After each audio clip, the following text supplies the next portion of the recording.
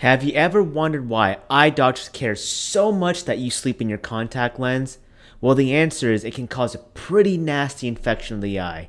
Today we're going to talk about corneal ulcers and what we do to take care of your eyes when it happens.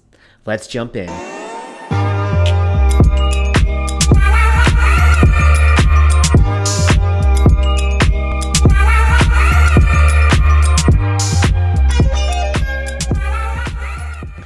A corneal ulcer is a pretty nasty infection. It can be caused by different organisms, including bacteria, fungus, and acanthamoeba. In my practice, I typically see bacteria.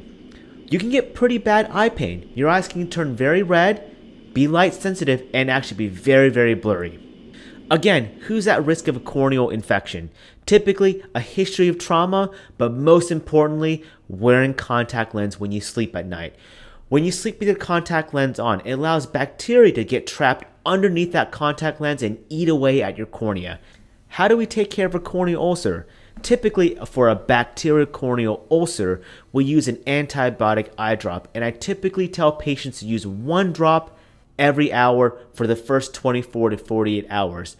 Once you see improvement, we can space it out to 3 to 4 times a day, but really for the first few days, every hour is expected. However, if you have a fungus or acanthamoeba cause, that antibiotic is not going to help at all, and you're going to require some specialized medications for that. So that's it, right? Now that you treated it, all is good? Well, not quite. A corneal ulcer can cause two critical issues. Number one, it can actually perforate the cornea, meaning you have an open hole in your cornea.